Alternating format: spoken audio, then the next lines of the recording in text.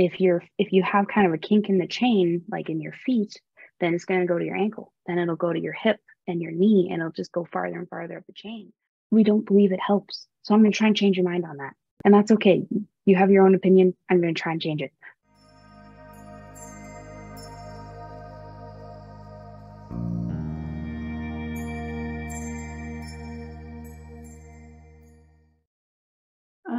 Hi, everybody. I'm Linda Petio, and I'm the president of the Calgary Neuropathy Association. We've got Louise with us, who's our board secretary. Okay, now the good part. So today we have Dr. Victoria McArthur. We're going to call her Dr. Vic. She graduated from the University of Western States with her doctorate of chiropractic and master's in science in sports medicine in 2020. After completing her bachelor's in kinesiology from the University of Calgary. She has completed training in acupuncture and dry needling through the Canadian Memorial Chiropractic College and intends to complete her active release therapy training, having now completed her craniosacral therapy level 1. You're doing great. Dr. Vic's focus is blending active rehabilitation, acupuncture, and chiropractic adjustments to benefit the whole patient. And I know you had sent a whole bunch more, but I have this bad habit of reading it all, and then the speakers say, oh, she kind of stole my thunder. So I decided not to do that this time.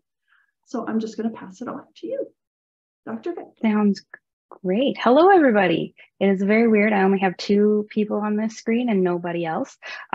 So hopefully somebody laughs at my jokes. If not, it'll just be me. It's going to be awkward. I will. I'm about to make everyone's screens angry because I'm going to start sharing my screen. So I'm very sorry. Here we go. We're going to get that started. Beautiful. So hello, welcome. We're going to talk about exercise in the aging population today. We're going to get physical. Woo! Just like the Olivia Newton song. Yes, I was born in the wrong generation. Okay, so hello, I'm Dr. Vic. I am a chiropractor at Heritage Point Chiropractic and Massage. I am also a GLAD provider and educator, and we'll get a bit into that a little later on. I don't want to spoil all the secrets. I specialize in sports medicine and kinesiology and acupuncture, and I am a member of Being Active for Life. I used to play volleyball in college, where I broke myself a little bit quite gloriously, and that's where I fell in love with chiropractic and blending in active rehab along with everything else. I still play. I'm going to keep playing until my body tells me no, and but I'm going to be nice to it. So we're going to get into it a little bit. Let's talk about what we're going to do today. We're going to define what exercise and physical activity is, what types of exercise there are available, and what is a really good option for the aging population, the benefits of it, and then some barriers, right? That kind of big chunk, I'm so sorry, it's a little boring. It may be a little repetitive. I try my best to zhuzh it up, but I'm sorry if you zone out. Totally fine. We're going to come back together for common conditions of aging. I just picked 4. There's a bajillion. So diabetes and neuropathy. We are the Calgary Neuropathy Association, so we have to at least touch up on that a little bit. We're going to talk about cancer. We're going to talk about dementia. And then my little wheelhouse is osteoarthritis. And we're going to kind of wrap it all up together. Basically, what I'm going to try to do today is convince you that exercise is medicine, because it is. So let's talk about it. Exercise and physical activity. They are normally used together pretty interchangeably, but there is a big difference. Physical activity is really about any body movement that you do that's making your heart beat faster, versus exercise is used for a purpose to either, improve a function, improve your physical fitness, things like that. Physical activity would be like walking to the bus versus, if you're like me and chronically late, you're mostly running to the bus. You can be weightlifting, hiking, those are all their options, right? With exercise, what we're doing is actually repeating the exercise, increasing the load gradually, and we're going to challenge every single day to improve our physical fitness. Versus physical activity, don't always have control over the load. So how much we're picking up or putting down, how much we're like distance and stuff. So you may be doing repetitive tasks, but you may not be improving your function. So there's a difference, but they kind of blend together anyways. Types of exercise, aerobic ones, flexibility and mobility training are becoming quite trendy right now. Strength training is always a big one, and balance training. So aerobic stuff, that's like walking and running, anything that's improving your cardiovascular conditioning. And that's what CV means there. Strength training, you got to think of Arnold Schwarzenegger there. That's what he did. He did a lot of weight training and resistance training. That's to gain muscle and strength. Now, he went a little crazy and did a whole bunch of other stuff with it. But for us, what we'd focus on is increasing the function, increasing the strength. Flexibility and mobility, that's a big one. We lose it as we get older. We'll talk a little bit about some of the reasonings why, but we're increasing the range of motion of a joint. We're trying to lengthen a muscle. Most of that is kind of through stretching. And then balance training. And this gets more important the older we get. Unilateral training just means we're doing one side of the body at a time. So you're standing on one leg, you're, maybe closing one eye. I doubt it, but you never know. Tandem walking is when you're heel to toe along a line. And it's basically to retrain your brain and create balance systems to actually work again. So how much should I do? And this is a really common question that I get asked. How much is too much and how much is too little? So the World Health Organization, this is straight out of their literature for older adults over the age of 60, is 150 to 300 minutes of moderate intensity physical activity, or 75 to 150 of vigorous. Now you're sitting there going, Dr. Vic, what the heck does that mean? It's to whatever your subjective perceived exertion is. So my biggest thing that I always check is the talk test. So if I'm walking my dog, let's say, and I can't hold a conversation very easily because I'm getting a little shorter of breath, that would be more moderate to vigorous, right? So it depends how much you can talk and do function while you're doing the exercise. Vigorous is, when I'm trying to ski and not slip and fall on the ice going down the hill. I am really, really holding on for it. Biggest thing is just trying to limit the amount of times that you're sedentary, which means you're not really moving. And you're trying to find fun ways to replace sedentary behaviors with more physical activity. So a good target for me is I always go for 30 minutes a day for 5 days of the week. That means I have some rest days because I need to recoup. But if you're anything like me, I am the laziest human you'll ever meet. I do not go home and do exercise for 20 minutes after a work day. So I try and do small bouts throughout the day. I'll do 10 minutes here, 10 minutes there. This morning, I was a little anxious and nervous to be presenting to you. So I went downstairs and I did a 10-minute bike ride. It was great. And now I'm a little calmer. So what we're trying to do with a lot of this is really get your body to respond positively to the efforts and to release some hormones and get your body to adapt to the process to make you stronger and more fit. 10 minutes of walking, here's some fun calculations. If we do 10 minutes of walking a day, that's 70 minutes a week, right? That turns into 60 hours a year of exercise or physical activity. At a slow speed, that's 200 kilometers in a year or 5 marathons. Who would have thought? That's insane. So always remember it is subjective to you to determine how much is moderate and how much is vigorous. And some weeks it'll be different as well. It's not going to stay the same because your body is dynamic. It doesn't stay the same. We don't want it to. Next stuff, benefits. I'm very sorry. This is a long list. So I'll try and shorten it as best I can. The biggest ones Can I just slip in there? Yeah. I've always told people too, and people on call have heard this, I call it filling in the bits. So if I'm waiting for coffee, I'll do some squats or some toe raises and stuff like that, or standing at the like with a grocery cart in line, I'll be doing, hook one toe behind the other and do, 10 of those. Amazing. It's just how I fit it in the day. What I do. Yeah, that's all I do. Anybody else actually did it. Linda, I am so lazy. I have to trick myself into stretching. But yeah, it's pretty much how you do it. Is like if I'm cooking, which I Another thing about me, I'm not the best cook in the world, but hey, I make it work. Or if I'm waiting for coffee, like Linda said, I will do some calf raises. I will do an extra lap around the island. If I have a half-hour break at work, most of the time I'm not sitting at my desk. I will try and go for a little walkabout, is what I call them, my walkabouts. Just go for a wander. So it's not necessarily hard to fit this in.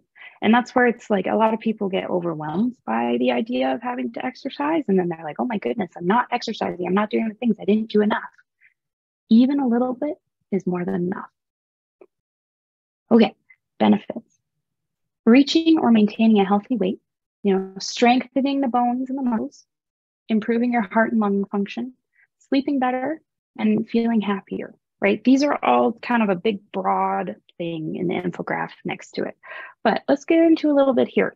A lot of the biggest things about getting older is your cardiovascular stuff. So risk of heart attack and lung conditions, stroke, things like that.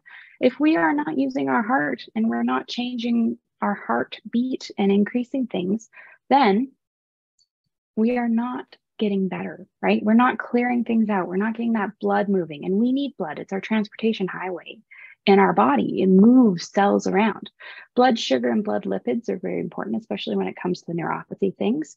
So exercise can help lower both of these, and that's massive. Lipid is just fat in your blood, so we don't want an abundance of fat lingering in there. Muscle and joint is a huge one. Our body responds to load.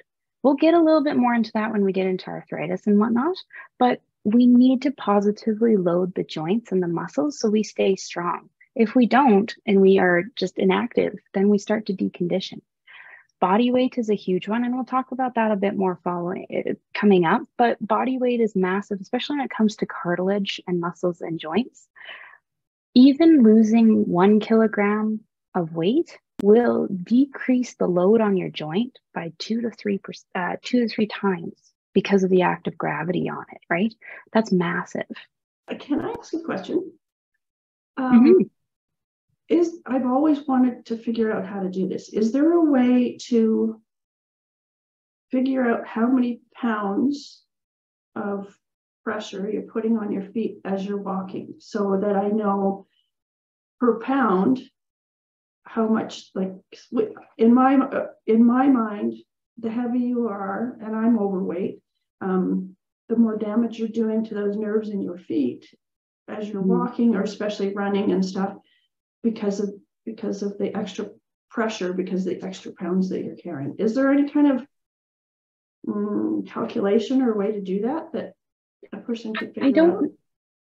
There is. I don't know it off the top of my head. Gravity is about 9.8. Like the load of gravity is, I think, is 9.8 kilograms per meter per something. And someone please correct me if I'm wrong.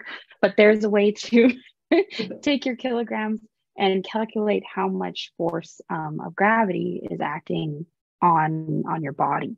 So then that would translate to your feet. Now your feet are very interesting because they're technically built.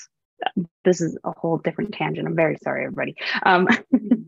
Your feet are fascinating, and a lot of people don't necessarily work on them. And this is where my sports med comes in, because your feet are designed to translate force and spread it out as you move, right? Same with your hips, same with your knees, same with your pelvis.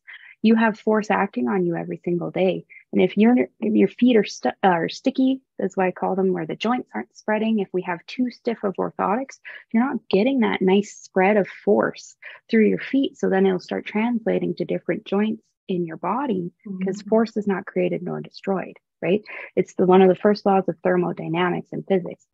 Energy is not created nor destroyed. It has to go somewhere. So in your body, if you have kind of a kink in the chain, like in your feet, then it's going to go to your ankle. Then it'll go to your hip and your knee, and it'll just go farther and farther up the chain. So there is a way to calculate that, so then you can kind of be a bit more aware of how much is putting on your feet. But it's not just that single specific area. It is farther up the chain than you even realize, and it's wild. Yeah. I always thought there must be, a lot of people end up with knee pain and hip pain and just muscle pain in places that aren't related necessarily to the neuropathy. But I always figured it was some sort of compensation going on. Oh, absolutely is. And that's where, like, as a chiropractor, I work with is I don't necessarily like the words alignment. I'm out of alignment because you're not built to be perfect. You Mm. truly aren't. Your body is not. But we want to find optimal balance. And that includes where your force dynamics are going through your joints and your body. Because if you're too far on your toes when you step, that's going to put way too much weight on the front part of a lot of your joints versus it evenly distributed throughout the cartilage, which is how it's designed. If we start leaning too far on our heels or off to the side, like I have really high arches on my feet. So if we start rotating out a little bit too much on our feet, then we start getting a lot of compression on the outside parts, which will translate farther up the chain. It's a very good question, Linda. Yeah, I've A seen little bit of a people. tangent, sorry. Well, no, that's, I asked. I've seen people though with their, they're starting to roll out onto their sides of their feet. The guy who's having trouble getting in is one of them. And I know I catch myself sort of doing the leaning forward, and I don't know if that's because I have no feeling left in my feet or less feeling in my feet that I start leaning forward, because my dad did the same thing. But It's honestly it's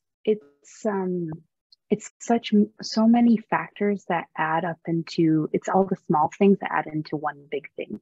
And that's where a lot of medical professionals can get a little stuck, is they only look at the big thing instead of starting to chip away at the small stuff, so then you can affect the big thing. They only look at their thing, right? We all know that one. Yeah. Isn't it so true? Yeah.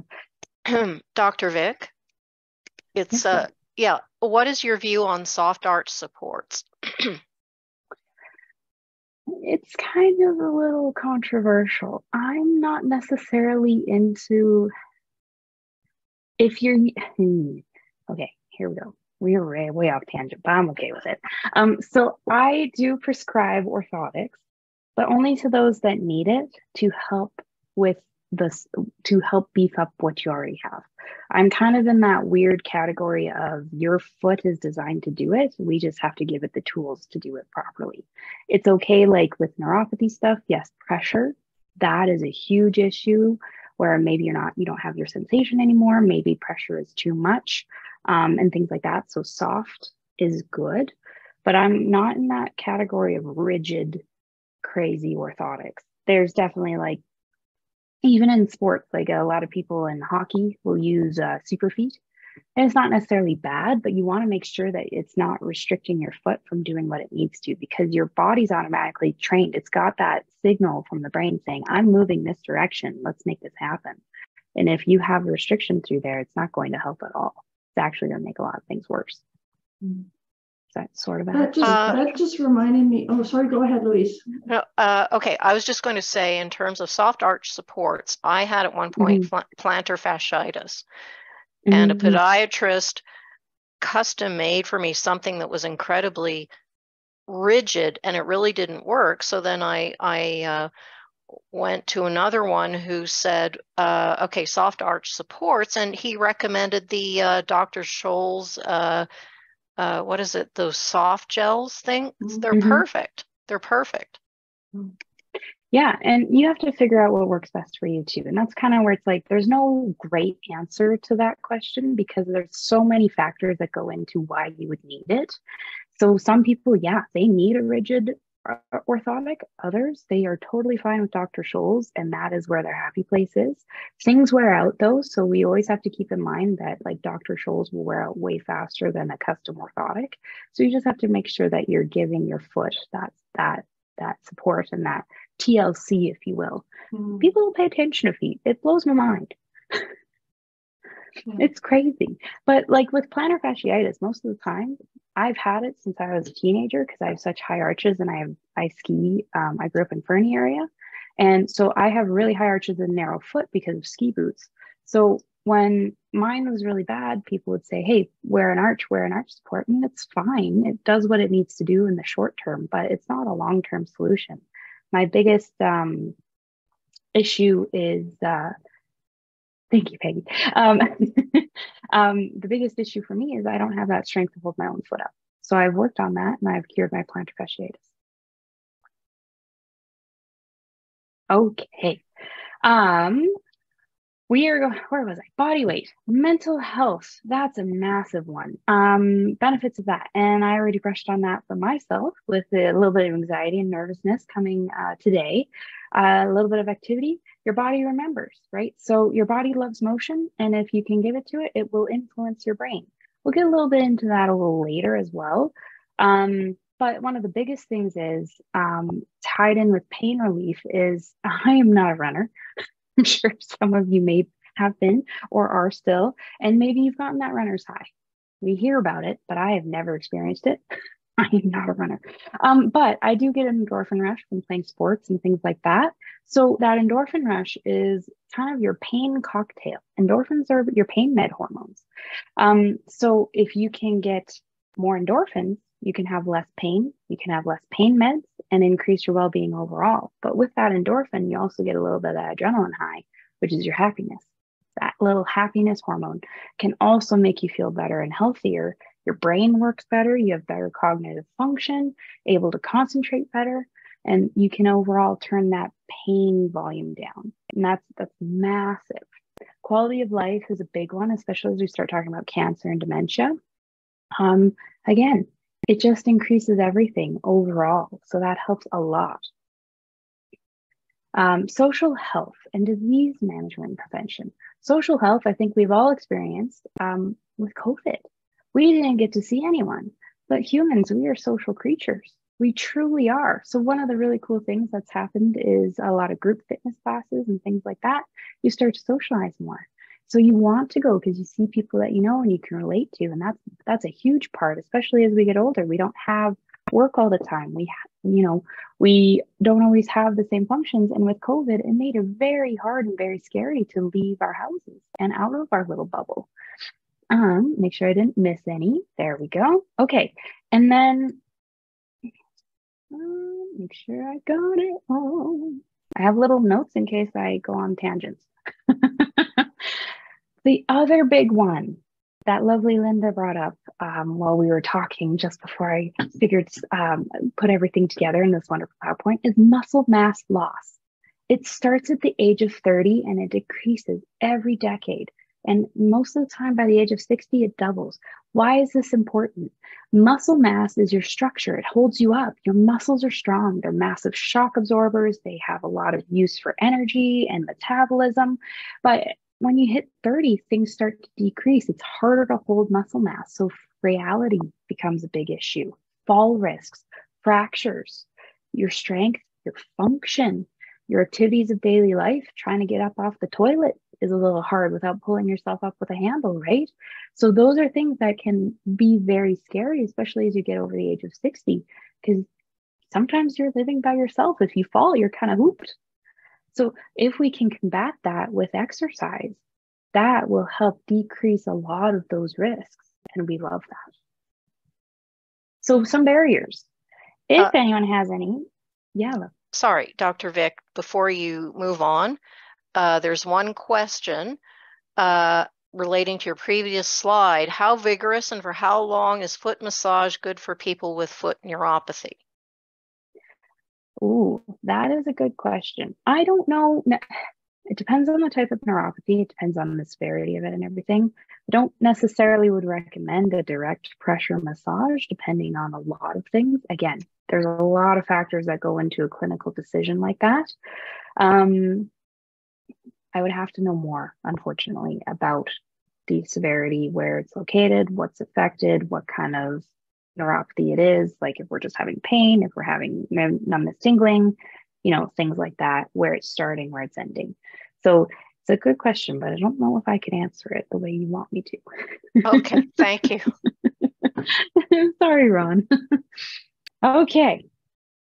In the chat, I would love some people to just toss out a couple words of what restricts you from doing exercise. What kind of barriers are there? Are you finding, like, I'll give you a hint, maybe motivation, things like that? Oh yeah, fatigue, good one. Any others in there? Time, cost, yes. Let's do 2 more. I know I'm making you guys, it's going to hurt. Very good. So pain and muscle, yes. So here's some that I've come up with. I'll use my little mouse.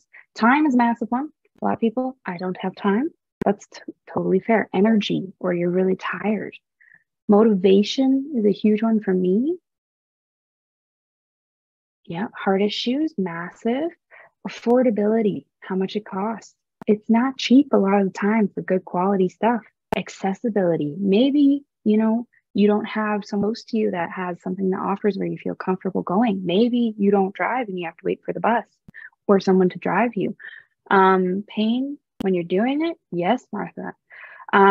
Fear of making it worse, hurt versus injured. But the thing is, and bear with me on this one, you don't get more disease by being physically active. If anything, it improves it. And I'm going to prove that to you guys. Don't know where to start, or it's overwhelming. I don't know if anyone's walked into a gym and immediately turned around and went, nope, nope, nope, nope, because there's people lifting and grunting and, it's a little intimidating. It can be a lot. And also, you don't know where to start. That's my biggest issue. That's why I exercise at home. Me too. Sociocultural priorities. So I put this one because of a very interesting thing and trend that I've noticed. And you can say I'm wrong, I do not mind at all, is gender roles, flexibility as you get older, and then North American versus Southeast Asian cultures. So gender roles, if you are female, there is, when you hit it as teenage years, there is so many females that dropped out of that physical activity or sports. It's a wicked massive percentage. It's like 30% or something of most girls will no longer participate in sports by the time they're teenagers. That drops even more when they hit their 20s and start going to university or start jobs and things like that. Then women, we start having kids, and get married. Our priorities shift. We don't take care of ourselves. We're taking care of others, right? And then as we get older and older, we take our kids, you take your kids to sports, but you're not participating yourself. So there's a big kind of priority shift with gender roles, which is massive. And you see that in a lot of the research in osteoarthritis. One of the biggest non-modifiable risk factors is your gender, which is being a woman. You will be at a higher risk than men for getting osteoarthritis. Flexibility and aging. This one's really cool. So a lot of research shows that at age 5, we lose our flexibility. Why is that? 5? At age 5, we drop in flexibility. Why? What happens at age 5? We go to kindergarten. Yeah. What do we do at kindergarten? We sit and we sit more. And we sit more as we go through middle school and elementary school and high school and even more in university. And then we go to work and we're sitting at what? Desks. So we're sitting as a society in North America 8 to 10 hours a day. That's huge. Sometimes more. Some people sit more than that. And yes, there's some jobs that, this is generalization. There's a lot of things that you can do combat that. Like myself, I don't sit as much in my job because it's very active. But I do come home and sit a lot and watch a lot of Netflix. The difference is, if you look at a lot of Southeast Asian cultures, they don't have that. They have a lot of elders that are sitting on the ground, crisscross applesauce or kneeling. Why? Because they don't stop. They are up and down, they're moving. They don't sit as much as we do. They are moving more. And that is massive. And that's the other thing, barriers, we don't believe it helps. So I'm going to try and change your mind on that. And that's okay. You have your own opinion. I'm going to try and change it. But if you don't, that's totally fine. In school, the chairs are not set up for, yes. A lot of the time, we don't have good chairs at all. It's becoming a bit more popular with a lot of like the newer teachers. They'll have like a lot more places for them to sit on the floor. They'll have I have one teacher that I know in middle school. She has a basketball hoop in her room, and she also has 2 treadmills. So if kids need to move, they go ahead. It's crazy. So boring part's done. Hopefully, fingers crossed. Now we're going to talk about a couple common conditions. We're going to start with diabetes and neuropathy. We all kind of know what this is. It's an diabetes. There's many types you can have. It's an insulin sensitivity or lack of insulin production. So you ask me, what the heck is insulin, Dr. Vic? It is the key that opens our cells so we can get sugar into our cells and use it. That is the biggest thing. Now, if you have type 1, what it means is you aren't producing enough insulin. So then you don't have any keys to open any doors. So then you don't have any sugar going into cells and you basically are wasting away. Type 2 is because you have too much insulin, too many keys, too many doors. You have no idea which ones fit into what, and you can't get anything anywhere. So you have a backlog of sugar and nothing being used. So you can get neuropathy, like many of you know. Neuropathy just means nerve problem, right? So you can get an overload of sugar on the nerves and irritates them like crazy.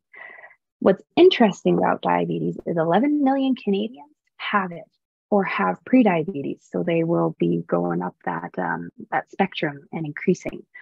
11 million.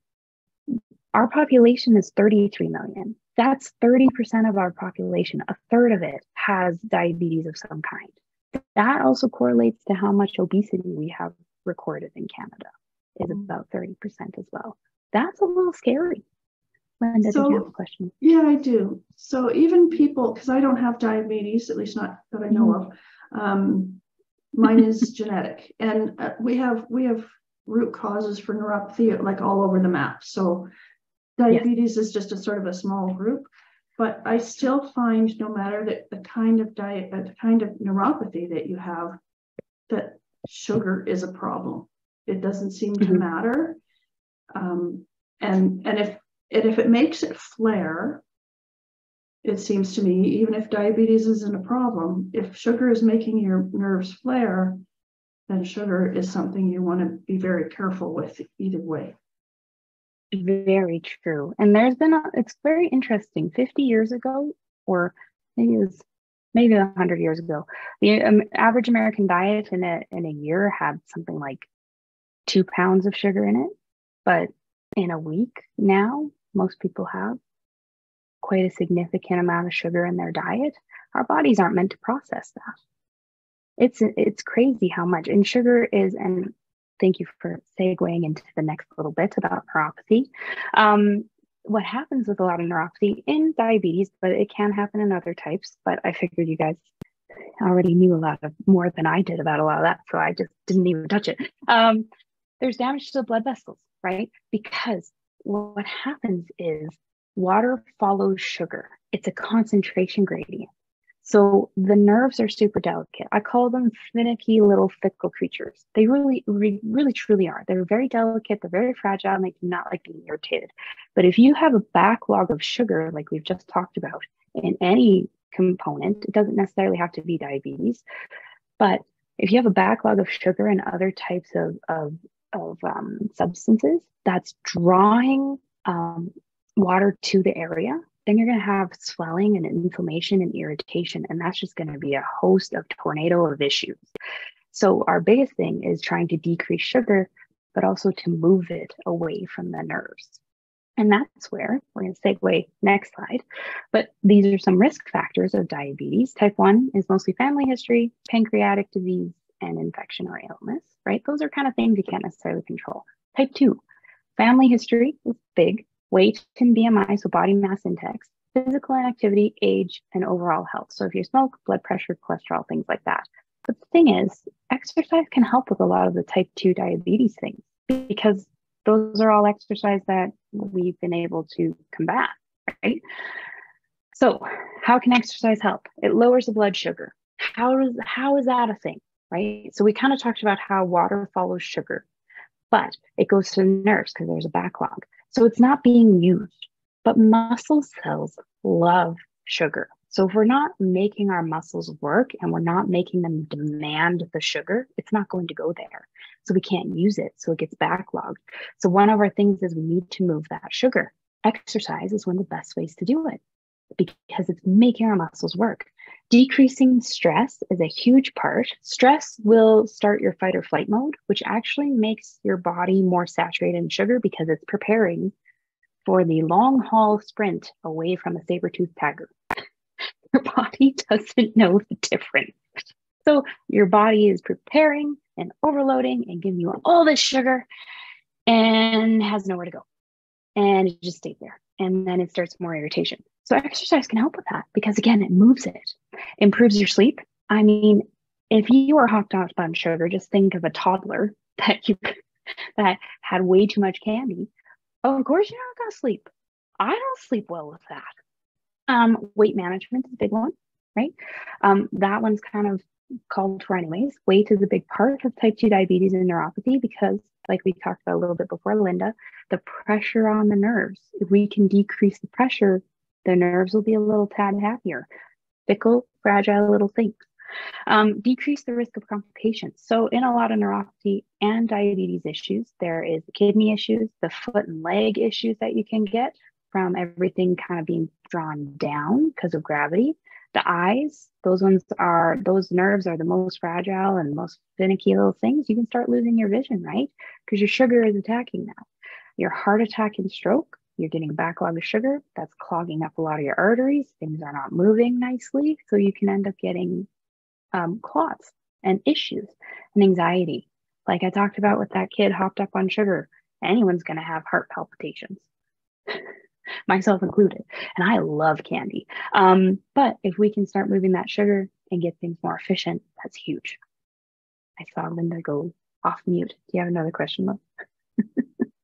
Oh, I forgot what it was now. Doesn't matter. Come back.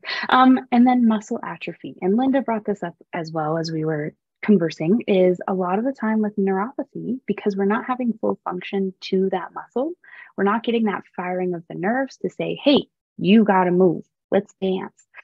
So one of the ways exercise helps is it combats it.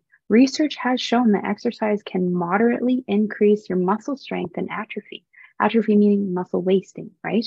It can reduce your neuropathy pain because there's less stress on the nerves by controlling the blood sugar. So that's just a nice little summary of kind of everything that we've talked about already. So this is a fun. Is muscle wasting actual damage, or is it just shrinkage because you haven't been using it as much, or it can be both, right? So atrophy is kind of like a catch-all term of the fact that you have less, right? So it could be muscle wasting, or it could just you have less muscle because you're not using it because it's detrained. So it's just this kind of catch-all term. So you can, yeah.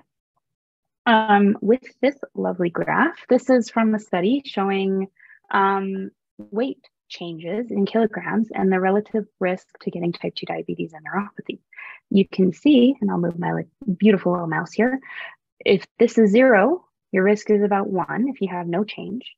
But as we start to gain weight, we almost double. Oopsies. All right, we got a little excited. Here we go.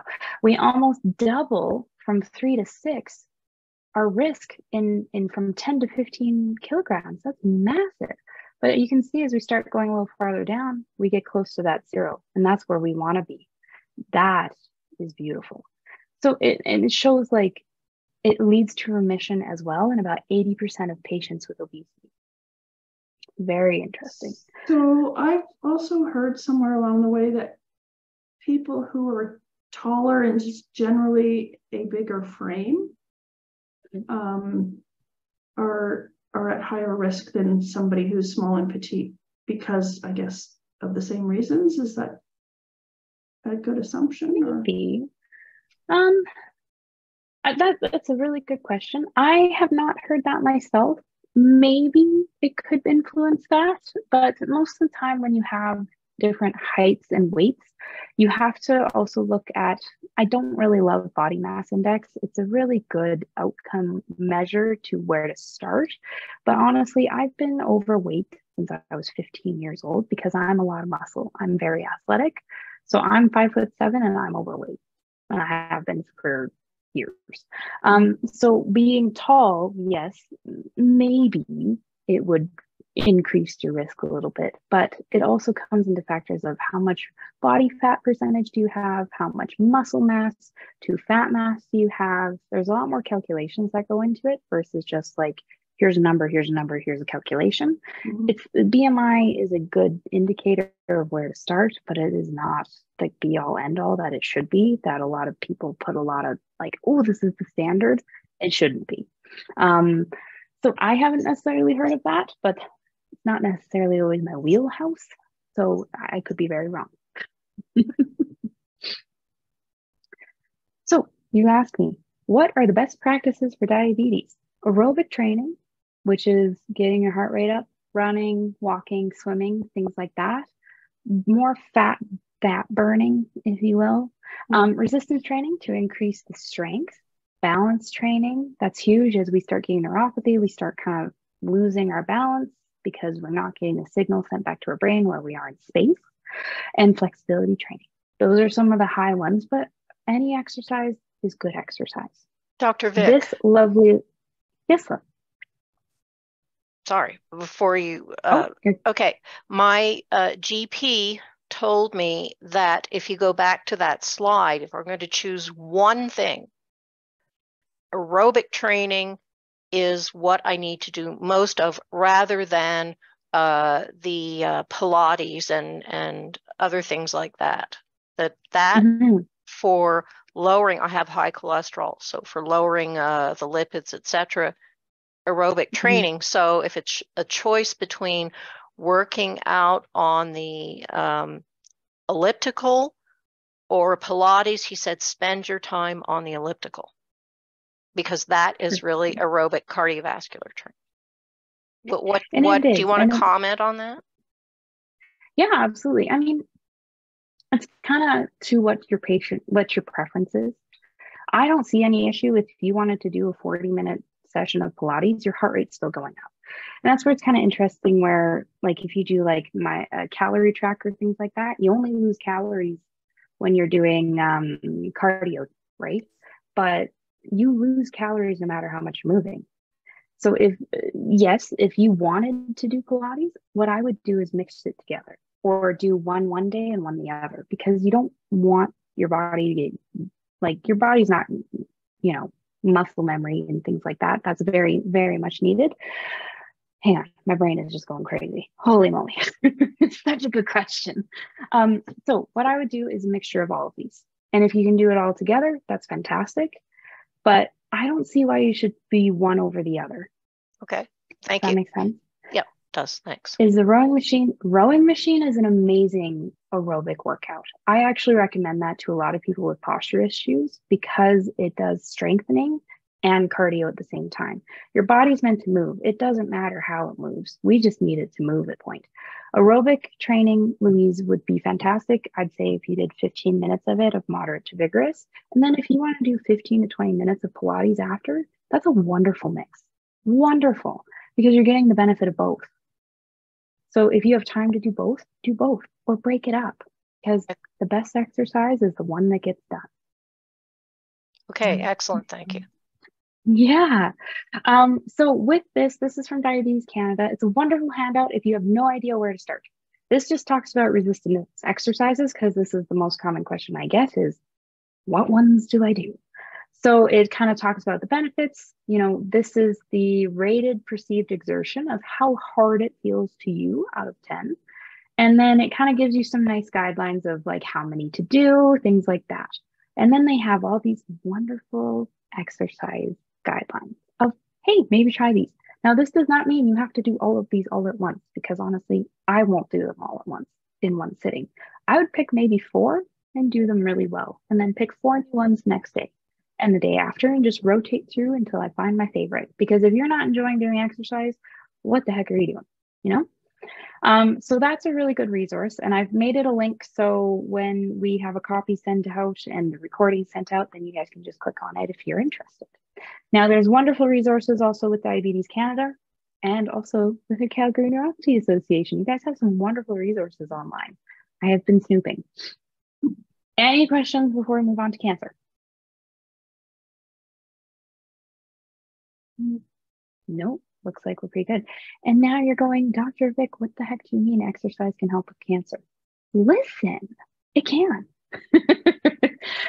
So cancer is a growth of abnormal cells in the body. right? There's many types, many stages, many treatment options. It's insane. There's over 100 types of cancers. But here's the thing, modifiable risk factors. Physical inactivity is the first one.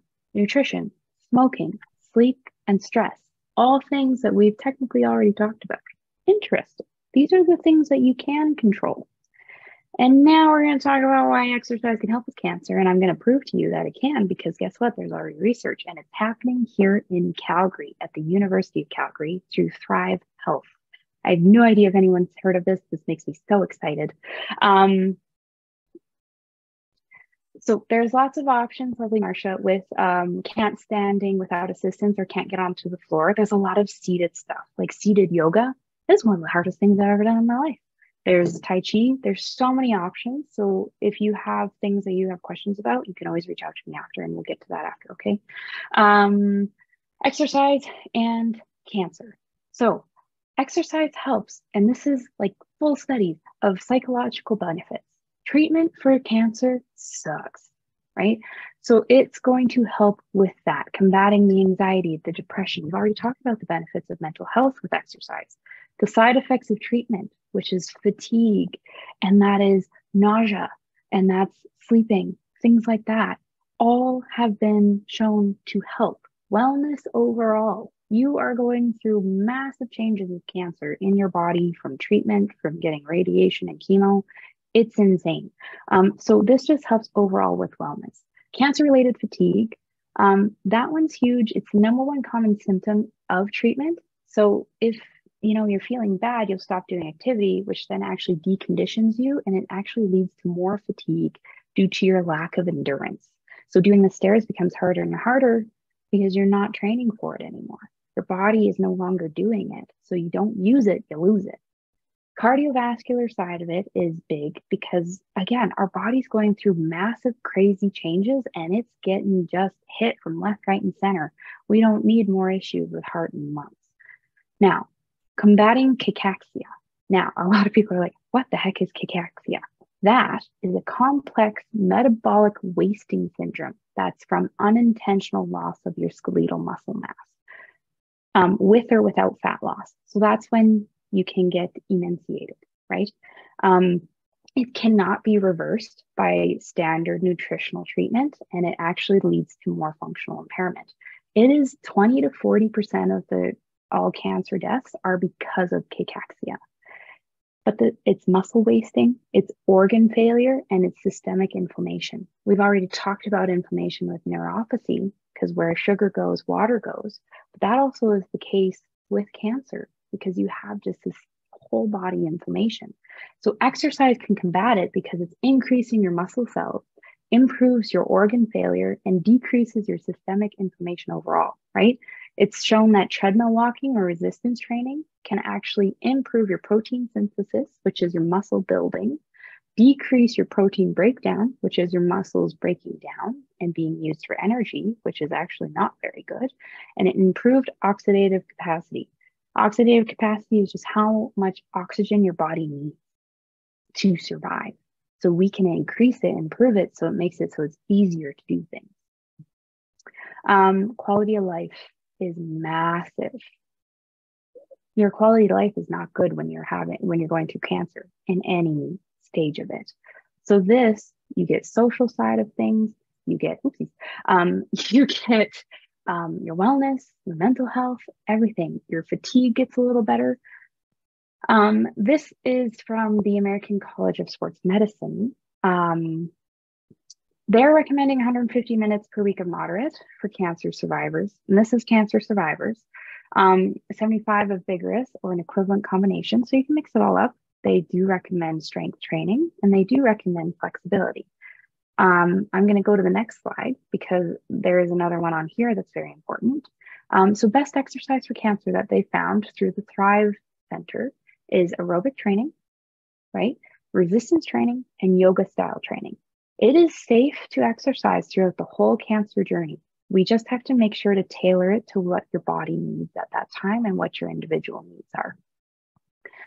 What they recommend is actually 90 minutes of moderate intensity, stretching most of the days, and strength 2 days a week. So this is a little different than any of the other recommendations we've had. But mostly our biggest thing is to move when you can, and some is good, more is better. Because some days you're going to have poo days. Other days you're going to have great days. And using what you have is important. So we just finished cancer. Any questions with that? I think we're doing okay. Yeah, I've been trying to take notes and look stuff up as we've been talking, but one thing I did want to mention, of course, is that chemotherapy does cause neuropathy. So if you've already got something else and you end up with cancer now, you've got a double whammy. That's my biggest fear. So taking good care of yourself, if that unfortunately happens to any of us, is going to be so important. Very scary. Because those cancer treatments are brutal on your nerves. We got a number of people in our group that are chemo-induced. Yeah, so exercise can at least help a little bit with that. A little bit goes a long way with a lot of those situations.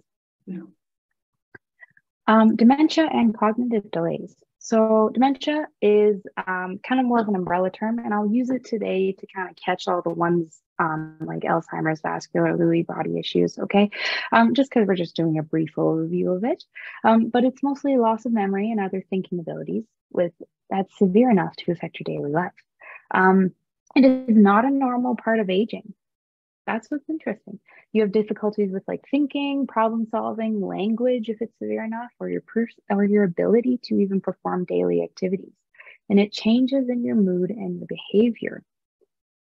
The thing is, the cause is still very much unknown. No one knows where it comes from or why you get it. There is a genetic link, but doesn't always mean you're going to get it if your family had it.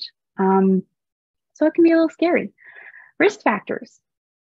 All of the lists are here. Diabetes, obesity, lack of physical activity, poor diet, alcohol abuse, depression, social isolation is massive. We've been through a lot of that lately with COVID. Age, sex, and genetics. Those are all bolded because those are things you can't necessarily change. All the rest of them, you can. Exercise and dementia. What I love about this one is it helps maintain routine and patterns. So with a lot of dementia issues, any change to a routine kind of will throw you off a little bit. So what's really nice is exercise can actually help settle the nervous system and the anxiety related to that of the not knowing, and it kind of helps reorganize a few things. Just like with a lot of anxiety related cognitive conditions, the body remembers. So if we can give it some motion, it resets a lot of things. Wellness overall, as the disease progresses, there's many functions that you lose or are delayed. Walking is a big one. Daily activities like shaving or holding yourself up or doing the stairs. But exercise is helpful because it can increase or maintain your muscle strength and your function, which can create more longevity and increase your quality of life. Depression is a big one that a lot of dementia patients suffer from. And we talked about already that endorphin rush, that happiness hormone that you can get from exercising. So that helps combat it. And social well-being. In many homes, especially over COVID, there was not really a great opportunity to be social, but we are social creatures. So group exercises, things like that can really help with that and combat the depression and anxiety side and that self-isolation. It also reduces your fall risk. We talked about the strength of that. You lose your balance, you lose your ability to walk a little bit.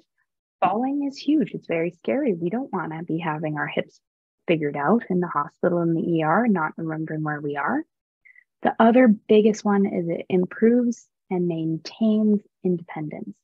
When you have a patient with dementia, a lot of the time that independence is lost. So this can help keep it a little longer or at least spark a bit more of it. There's a really cool program that just started in Ontario. I have reached out to them to see if it's in Alberta yet. I have not heard back, so fingers crossed I will hear soon. But they do dementia-based exercises, and you can be trained how to do it and deliver it. So fingers crossed, maybe I'll add that to my long list of things.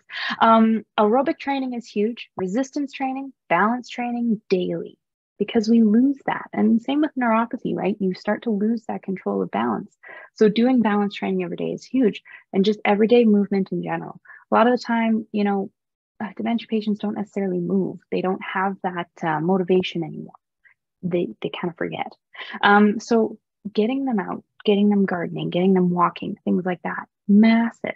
They're recommending 150 minutes per week of moderate to vigorous. So we've seen that already. And doing balance training, twice a week strength training. We've seen that already as well, and regular movement throughout the day. So getting up and even walking around the kitchen island still counts.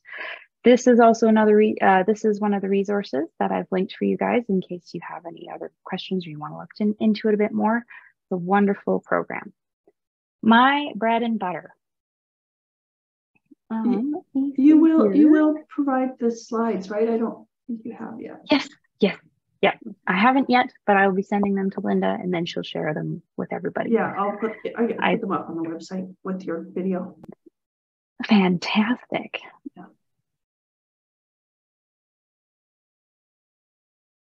Yeah, Margot. Sorry, I was just reading a little chat there. Yeah, Margot, that's wonderful that your sister feels better after moving. And that's the thing. Walking is still an aerobic exercise. So if she feels better moving around, if you can't walk, that's okay. You can still do so many other things. We had a person ask earlier about a rowing machine. And I thought a rowing machine, that's perfect for somebody who's really sensitive on their feet. Yeah. Absolutely. You do have a bit of pressure through your feet, but it's not the same amount as gravity going down because it's more horizontal. But yeah, I love rowing machines. I try and get my patients on them as much as I can, which I think I'm a little crazy, but it's okay. It's kind of in the job description. And dehydration causes a form. I mean, it could. I haven't heard of that, but I completely believe you, to be honest. Dementia, I don't necessarily diagnose it. That's not in my wheelhouse, so I don't always know exactly all of them to look for. I mostly help with maintaining and managing it as best as we can. Okay, osteoarthritis. Here is my bread and butter. This is my favorite because this is musculoskeletal stuff. Woo! This is joints. So osteoarthritis. It is a degenerative disease of the cartilage, the whole joint and the surrounding structures. A lot of people believe it is a wear and tear disease. And you could look at it that way, but it's more of a breakdown of the cartilage and the surrounding tissues. It is the leading cause of inactivity in people over the age of 65. That's a significant number. 6 million Canadians have it, so that's 1 in 10. And if you don't have it, you might get it. You never know. It's commonly associated with sarcopenia, which is just a fancy word for muscle mass loss. And if you don't use it, you lose it. The thing with OA, it can affect any joint in the body where the cartilage covers the ends. So the most common, as we see here, is hands, fingers, knees, and hips. And that's where we start getting joint replacements. Number of people with OA technically increases with age, but age does not cause OA. It just means there's more people that are older that have it. It has led people to believe that they should not move or be physically active because it hurts. So why would I move it if it hurts? But actually, cartilage needs to be loaded through physical activity to keep healthy. And that's where it's less of a wear and tear disease and more of the fact that it's a degenerative and regeneration imbalance.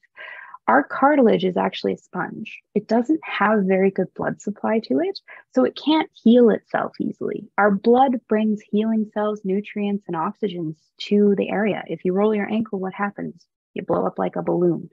That is because your body is trying to heal it by sending blood to the area.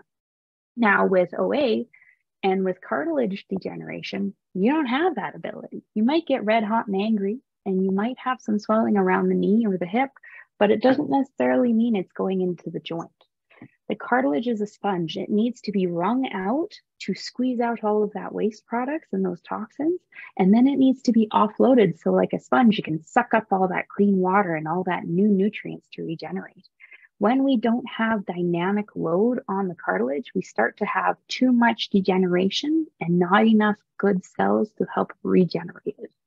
And that's the wear and tear idea.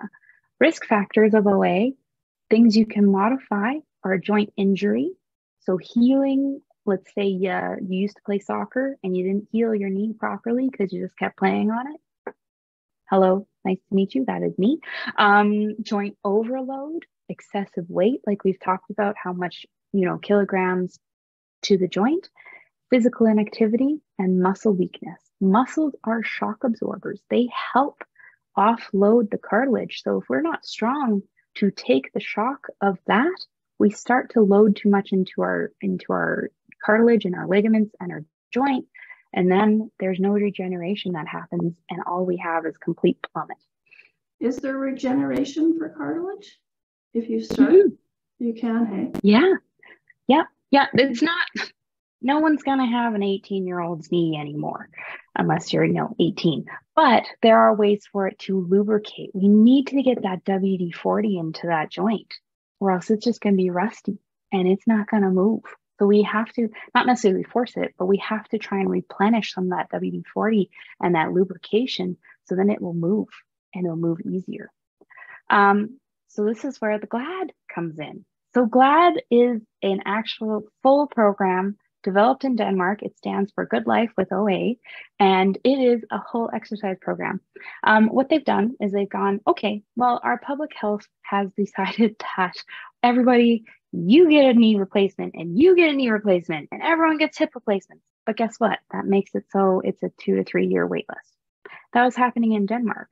So in 2013, what a whole bunch of physios, chiros, and trainers did is they looked at the research, because there's no good protocols on exercise for OA. There's like a gambit of just a whole bunch of recommendations, but there's no actual good guidelines. And that's a lot of the case in a lot of these conditions we've talked about. So what the GLAD group decided is, we're going to take all this evidence, and we're going to make it simple, and we're going to make a program. And then we're going to study it to make sure that it works. So in 2013, between the years 2013 and 2019 in Denmark, they had 50,000 patients go through the program. 50,000 across the whole country of Denmark. That's and approximately 10,000 people currently in the program each year. They started setting it up in Canada. As of 2019, we have an average of 3,000 participants per year at 209 sites in 9 provinces. But the thing is, it is not currently publicly funded. So that really puts a damper on a lot of things, because affordability is a huge part of this. And most people are over the age of 65 in this program, because OA is more common to happen as you get older. But the thing is, here's the fun research from it. 29% reduction in pain in a 7-week exercise program. 29% on average. Some people have more. A 30% increase in function, your ability to do the stairs, your ability to take your grandkids to the zoo, getting up off the toilet, getting out of bed. Those are whole massive things that if you can't do them, that really restricts your lifestyle. And finally, a 45% increase higher quality in life. What? That's huge. And that's just Denmark research. Canada's numbers are very, very similar to this. Insane. And all they did was exercise. So here is their treatment pyramid that they like to talk about. So a lot of the time, especially in Alberta, we pretty much start at the second row and then we go to the third row. But we have way too many people in the need of surgery row, because we haven't even done the first row. Yeah. So education, talking about what the heck OA is and how I can convince you to move your body to help it, and how we can find self-management strategies besides just popping some Tylenol. Exercise, how to move your body, when to move your body, that's all important, and weight control if needed. So that's where everyone should be, but not everyone is. That's where chiro, physio, and trainers come in, right? In Canada, only 11% of GLAD providers are chiropractors, but seniors over the age of 65 all have Alberta Blue Cross benefits for chiro, but they don't have it for physio. So there's a whole financial side of things that's not even being touched that could benefit a significant amount of people. The second row, pharmacological pain relief. So Tylenol, pain meds, things like that. Passive treatments given by a therapist, so wearing a brace, maybe TENS machine, maybe ice or heat, and then surgery. Everyone seems to end up in the surgery thing. The thing that's cool about GLAD is they're not saying surgery is bad. They're just saying not everyone needs it right away. So why don't we distribute the need and try and take some people down a step. So then we can actually give the people that really need it that attention. It's funny. I look at that pyramid and I think for neuropathy, yeah, they go right to the pharmaceutical pain reliefs. Yeah. We don't have surgery options for the most part. There's a few that do. Generally makes it worse. We don't. And education, exercise, and weight control. Well, the education, and we promote exercise. Weight control is a little harder, but that's where we're trying to fill a gap. And we're like the only one in Canada for neuropathy. It's so Isn't sad. that insane? It's so sad. It's almost, in my mind, negligence. No. Like you're making it so people are ignorant to the fact that this one simple thing can help. Yeah. It's actually very simple, right? Like Brenda was saying, she swims 3 times a week. That's insane. Yeah. And yeah, I wish you could deduct it off your income tax as well. Me too. I was thinking of that in the car the other day. I was like, man, it would be so great because so many people would exercise. So many people, because it would be so accessible to them. Oh, it breaks my heart. It truly does. I'll interject here. If you're below a certain financial level, Fair Access Calgary is always an option. So you can apply and get reduced rates at all the city facilities, just so people know. And if anybody's interested, they can email me and I'll try and figure out how to do that. I will probably be reaching out to you so that I have that as well, because that's fantastic. I didn't actually know that was a thing. So handy. This is one really interesting thing where I'm going to hit home that exercise is at least as effective as medicine and weight loss for OA. So on the left here, we have out of 100%, right? So effect size is, we want that nice moderate. Small to moderate is okay. Exercise, getting close to that 60% there. That's pretty impressive for pain and function. Function's probably a bit more, 50%. Acetaminophen, NSAIDs, that's Tylenol and Advil, and ibuprofen, and knee brace. If we combo all of these 3, which is in the bottom half of our bottom step of our pyramid, that's getting pretty close to 100%. That's huge. But even if you combo all these together, it doesn't even get close to that. It gets maybe to 80. So we have 20% difference just by doing exercise with weight loss and education. Wild. So best exercises. And this is where I come in.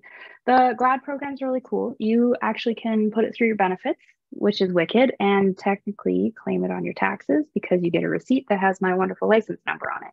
So you can't put that on your taxes. The whole point of it is neuromuscular exercises. So what we're trying to do is actually retrain your body on how to move the joint. And that's by changing your neuro function to the joint and then making your muscles strong to hold it there. So we're really working on joint alignment.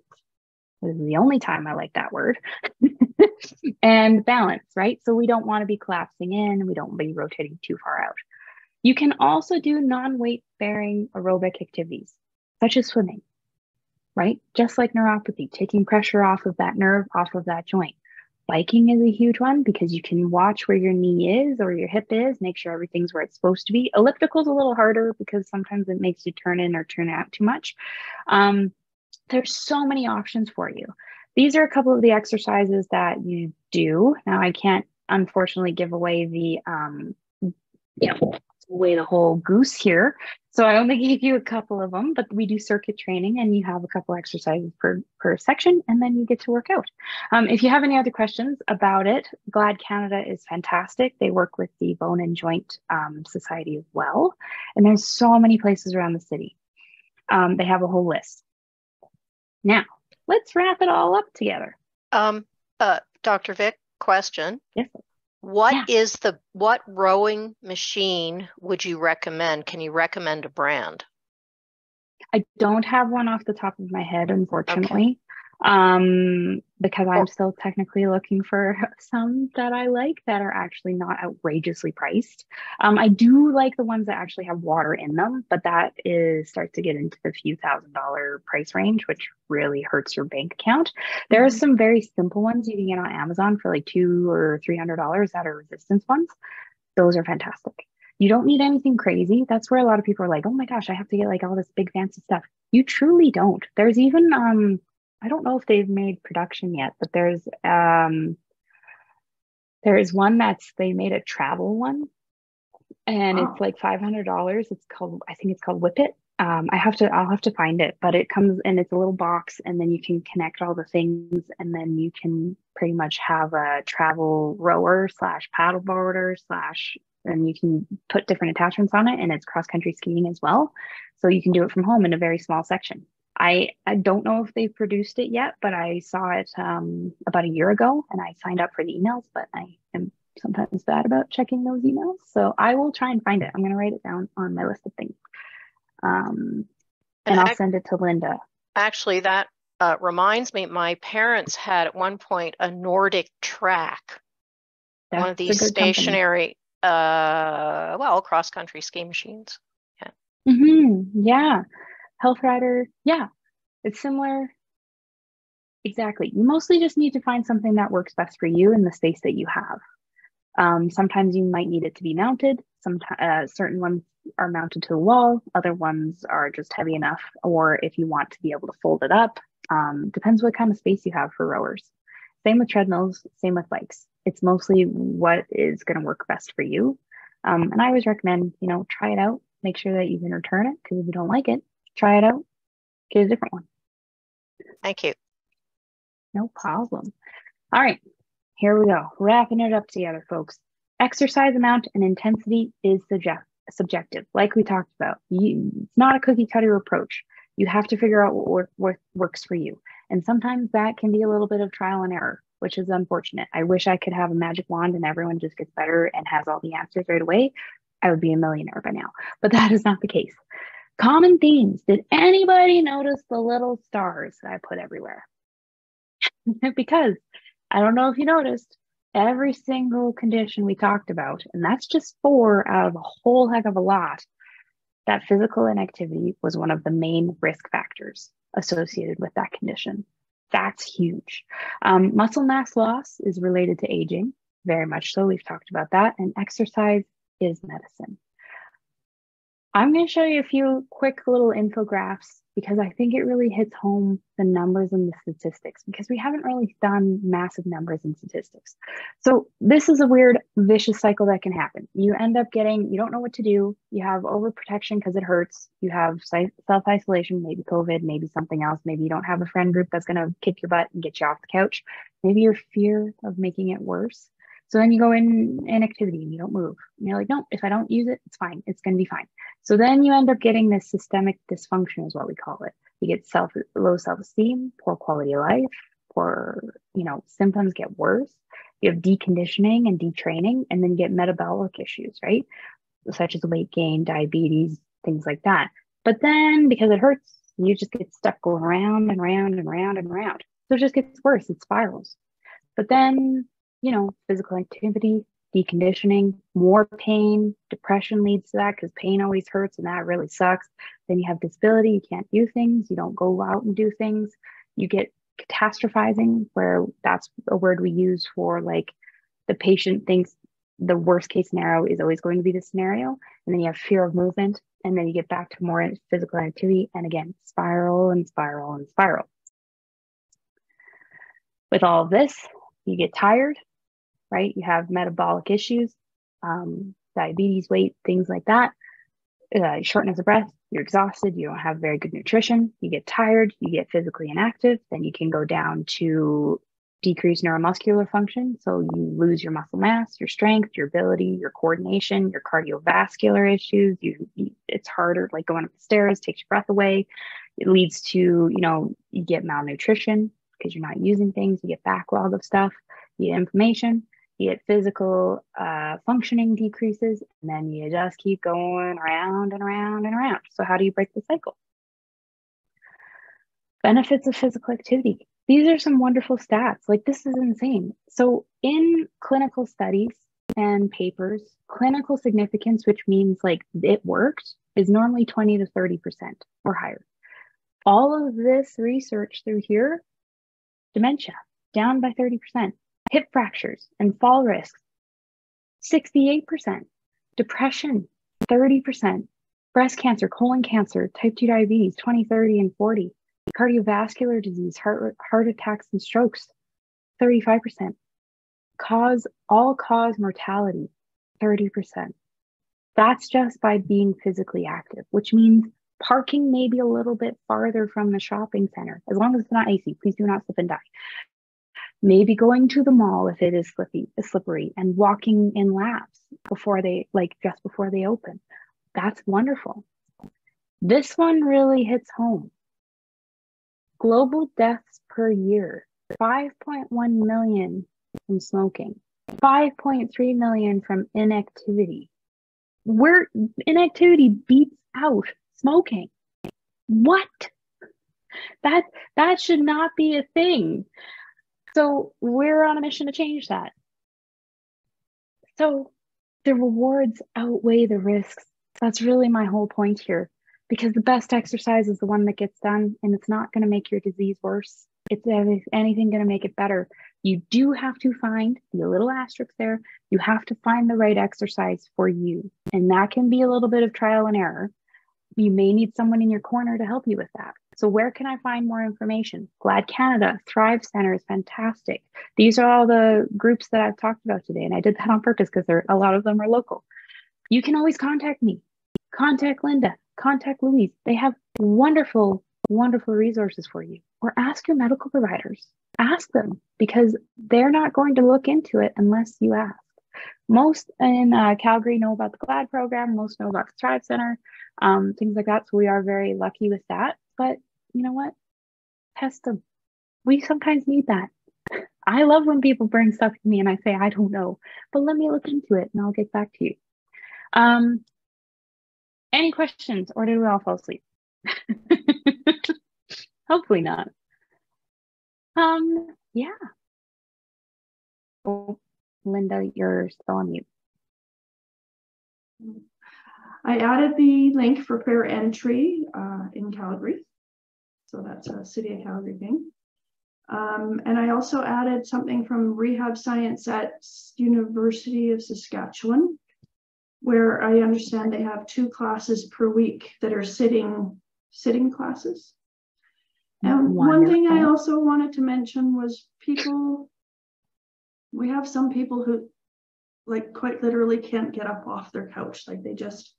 Their feet hurt so bad, they can maybe go from the couch to the bathroom and back and stuff like that. So you can always adapt exercises for sitting. Always.